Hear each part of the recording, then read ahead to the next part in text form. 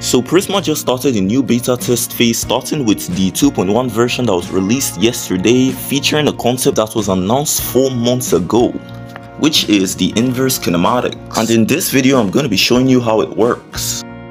As we can clearly see, not much has changed with the UI, it's pretty much the same, as everything related to the update is all inside the rig button, and when we click on that we are greeted with 2 options, which are now the 2 rigging systems that are in Prisma.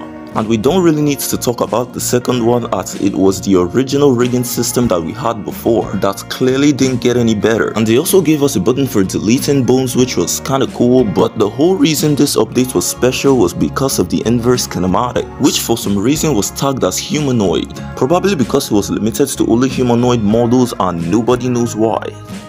So to test it out, I went ahead to download the default Prisma 3D character, and as you can see, it doesn't have inverse kinematics because it's not yet applied. And to apply it, first we'll have to get rid of all the bones using our brand new delete bone button. And now that we have a clean model, we'll click on the rig button and select humanoid. And then you align the markers to the joints of your model and click on the confirm marker. And now inverse kinematics should be applied to your model. And using this rig setup is very easy, as all you need to do is to drag the limbs to where you want them to go, and if the joint is facing the wrong way, you drag it into position. And as far as this beta version is concerned, try and keep this handle button enabled, because the moment you disable it, you are most likely going to run into issues.